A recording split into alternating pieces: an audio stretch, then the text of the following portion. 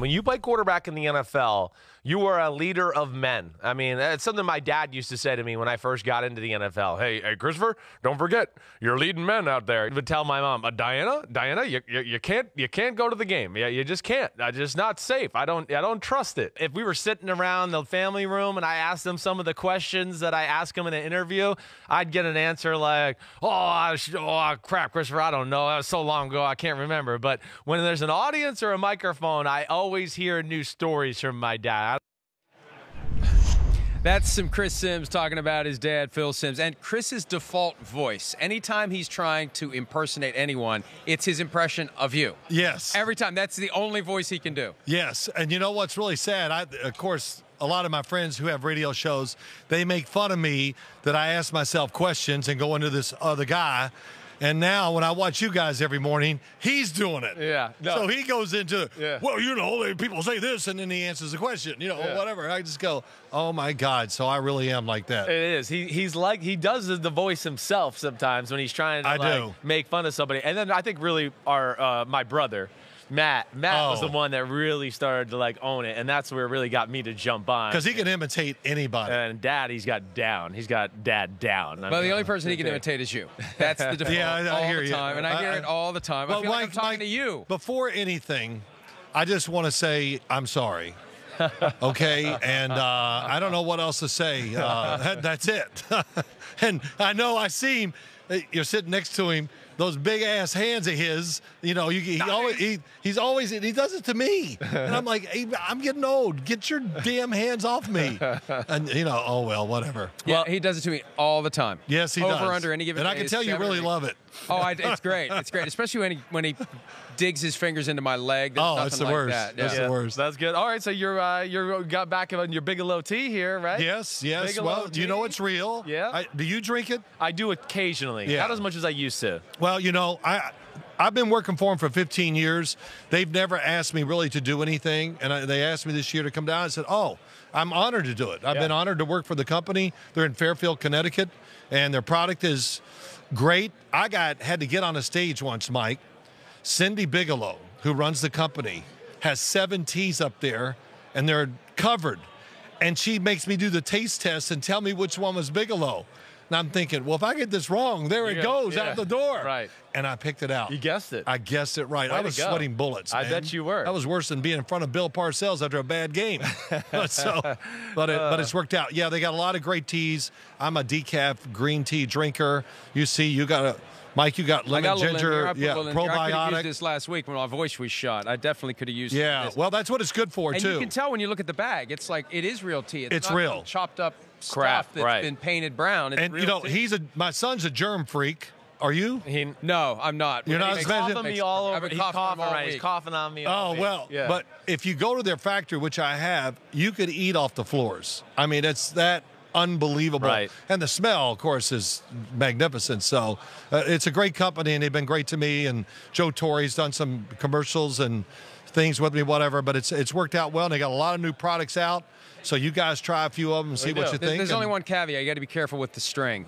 You can have a mishap. Yeah, did we got that? The old tea bagger? That's the favorite gift ever right here. You just have to be careful. You never know. You never know when the bag's going to come out of the cup. You know what's great about that? So it happens, and, of course, we kept it in the show. Right. Because anytime you do something wrong on Showtime, it's going on air. Right. So I come in the next week with a big poster of Bigelow Tea and me on it, hold it, and I said to Chris Collinsworth, see, they saw that, and they got me in the thing. He goes, are you kidding? And he goes crazy. Oh, I go, right, you right. dummy. He believed you. He believed me. Yeah. So, oh, well, it was good. Talk about the game. I mean, a little bit. Just like your overall thought.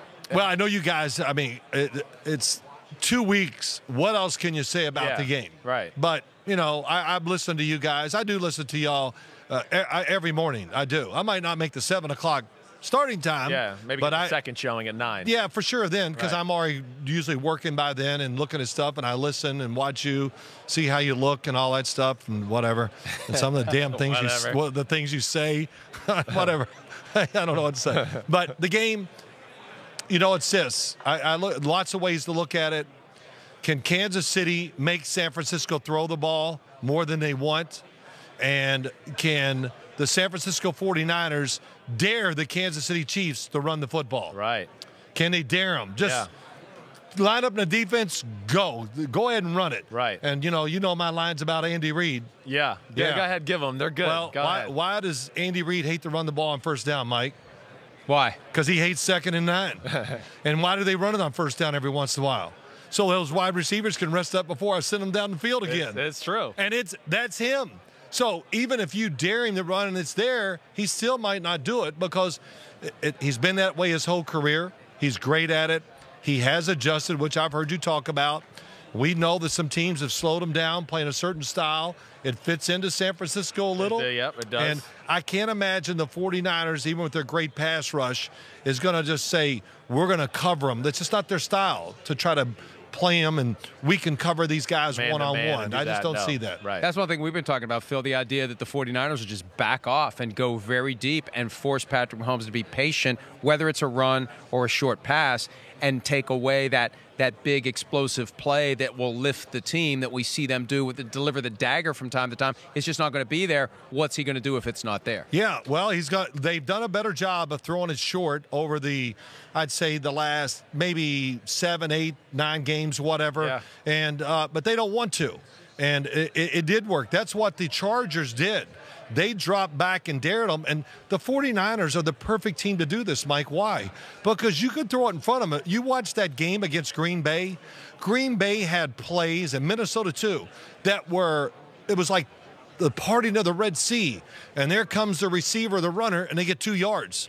Because everybody is so fast up front. Quan Alexander and that linebacking core, they cover up a lot of bad stuff. Yeah, they do. Yes, it's really, when I watched them this week, then I turned on the film to watch the championship game with the Tennessee Titans. I went, damn, the Titans look like they're running in slow motion. Yeah, the Chiefs, you meant. The Chiefs running. The Titans defense. Gotcha. Because I was watching San Francisco's defense. Gotcha. And then I turned on the Titans defense to watch Kansas City's offense. And I said, they look, I don't mean this in a bad way, but the speed, the difference was right away. It caught my eye. And the more I watched it, the more it stuck with me. Yeah. Go ahead. There's been a lot of talk about how Kyle Shanahan coaches Jimmy Garoppolo. Yeah. So, I mean, you with Bill Parcells, yes. Super Bowl 21. What kind of stuff were you hearing from him in the run-up to the game? Nice. Yeah, I know. He was good to me then. But, I look at that. How many times did I throw the ball in our first playoff game and second one? Yeah, I mean, none. I threw it 14 times, I think, in the first game. And the championship game, I threw it very few, too. But, we threw a lot of touchdowns, too, which helped. Touchdowns, right. Yeah, we threw a lot of balls down the field, whatever. Right. But the week going into the Super Bowl, Mike, we were kind of on a roll, and Bill was not as edgy. We practiced unbelievable. Our practices back then were real. We really hit. In fact, our Monday, we had fights.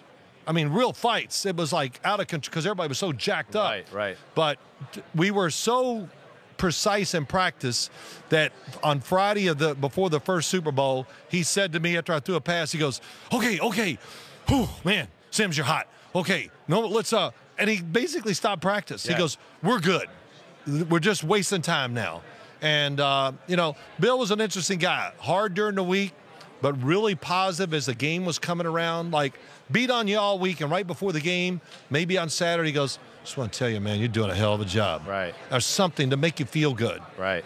As I walked out of the locker room once in 1984, my career is on the line, his is too. Yeah. First game of the year. Philadelphia Eagles. Yep. I'm walking out, and he says, say Sims. I go, yes, Coach. He goes, if you don't throw at least 2 interceptions, then you're not taking enough chances. I said, well, I can take care of those interceptions for you. But, that was his way of trying to ease the tension because he always preached, go for it. Yeah. Be aggressive. And then if you make the mistake, we'll pull it back and, find a way to get it done. Right. Really. Yeah. He was a great psychologist, that's for sure. Yeah, it seemed that way. I mean, that's what I always get from him. He could play psychologist with anybody on the team. Well, when you look at Jimmy Garoppolo too, you kind of brought it up. Like, what's your take? Is it fair, the criticism Jimmy Garoppolo gets getting into the Super Bowl? Everybody questioning him, doubting him right now? Well, is it fair? That's just the way it is. Come on, you guys know it. I mean, that's what I heard probably going to the Super Bowl. I can't remember. You know why? Because I didn't care. Right. And, it was a different atmosphere then, too. I wasn't being judged by analytics and all the numbers and everything that go with it. So, I found the Super Bowl week out in Pasadena to be very good. Talked to reporters in the lobby after practice. It was really just a whole different atmosphere. Yeah, it definitely was. But, yeah, so I didn't get beat on too much then. Mike Lupica, the great writer for the Daily News, as I did my last little press conference, sitting around a table eating breakfast, he goes, Phil, we're getting ready to leave to get on the bus, Mike. He goes, do you know no matter how you play, even if you play really well, the Giants lose, that everybody's going to blame you. And I said, thank you, Mike. That was great. And then I got up and left. That was my last question of Super Bowl week. Which was true. I knew. Who was the guy during your career that you would have liked to have stuffed into a trash can? Was it Lupica or somebody else? No, I loved Mike Lupica. The question was true, and I knew it. Right. And I went to dinner with our good friends, the Botzes. Yeah. The night before we left, and I just sat there and I just said, my friend said, man, Phil, they're going to blame you. And I said, hey, Randy, shut up. But I didn't say that. But I said, yeah, I know that's on the line. And I think most quarterbacks know now for sure, Mike, that you go to the Super Bowl, you lose somewhere. They're going to pin it on somebody. Yeah. Oh, you can't win the big one. You didn't come in the big moment.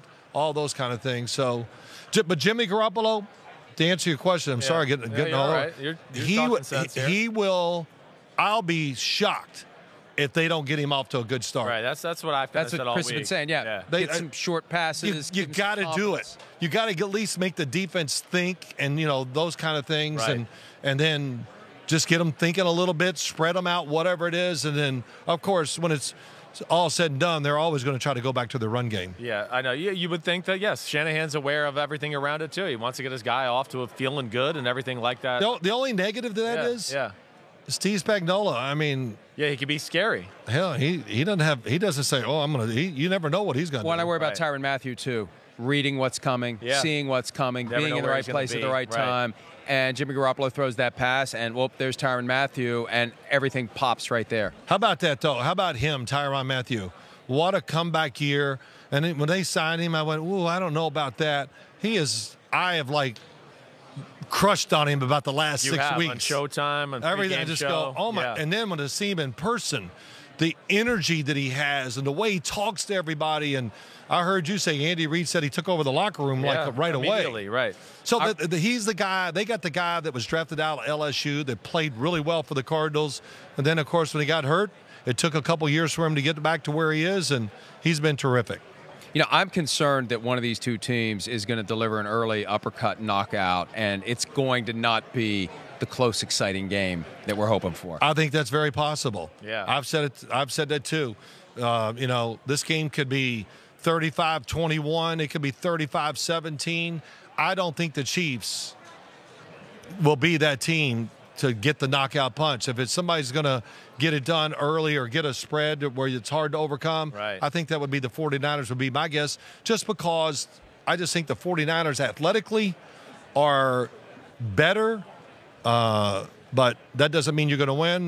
But I just think physically the 49ers have a little edge over the Kansas City Chiefs. All right, well, that's hard to say. No, I know. With Patrick Mahomes and all those receivers. That's what's scary. I know. It's crazy. But all right, so let's go. Let's hear it. Who's going to win the damn Super Bowl? I want to bid the pick. I want an MVP. We've had a bunch of guys today who have weaseled out of the question. Yeah. We know that you will not weasel out of it. Oh, no, I've already said it. I'm going to say San Francisco 34-21 over Kansas City. Wow. And I think the game will be close, but it'll get lost in the end or whatever. Yes, I think it's possible. Right. So I'm taking San Francisco. I'm just going with the faster.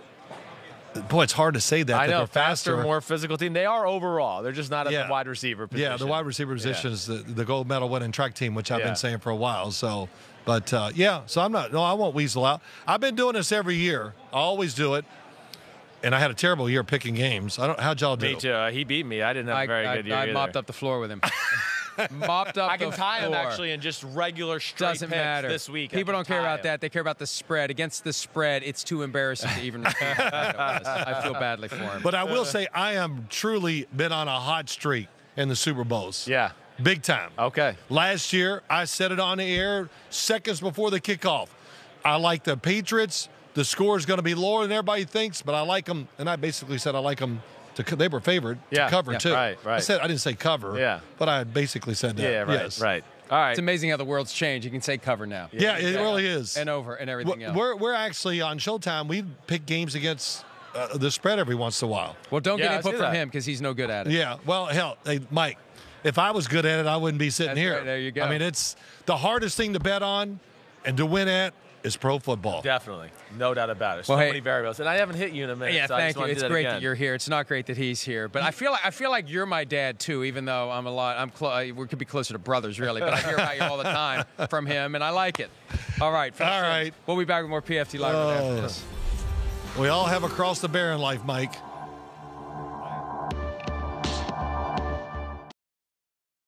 Hi, I'm Mike Tirico, and thanks for watching. Make sure to hit subscribe for the latest news and highlights from NBC Sports.